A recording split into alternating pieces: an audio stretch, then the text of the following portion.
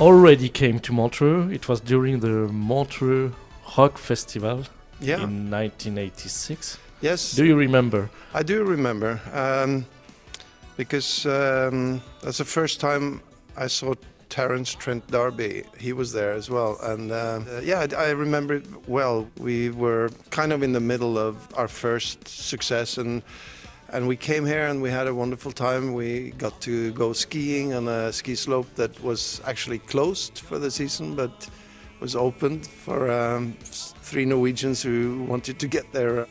First of all, the pandemic made it impossible to travel anywhere, so we were kind of thinking what to do when all the touring was cancelled and people couldn't travel. So we thought it might be nice to send a sort of a musical letter from our home. The northern part of Norway is, incredible in terms of nature and people, and it's a part of the country that I've sort of come to love more and more as I've grown older. So it was chosen as a kind of a backdrop for new songs and new music, and kind of an homage or tribute to the country that shaped us as musicians and artists. And at the same time, looking at where we are today and the threat, existential threat of climate change. And then, people, half the album was done in LA because that's where Paul lives. Half the album was done in Norway. So it's very different than it used to be. In the 80s, we lived together, we recorded together, we ate together. Didn't sleep together, well, kind of in the same room.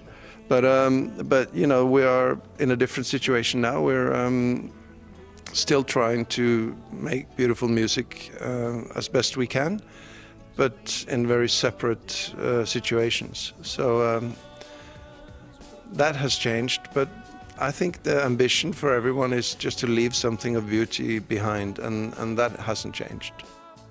Paul and I had various bands as we started as children. We were like, I think I was 12 or 13 when we started playing together. And in the beginning, I was the singer and I played guitar. Paul was the drummer.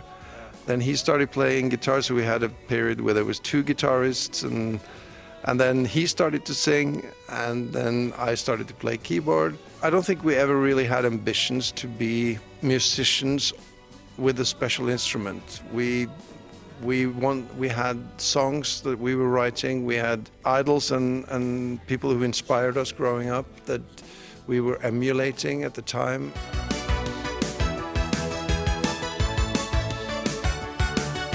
This song has taken on its own life and reached generations of different generations of people. So, yeah, I mean, to be honest, I don't play it at my parties, but maybe my parties are more boring than yours,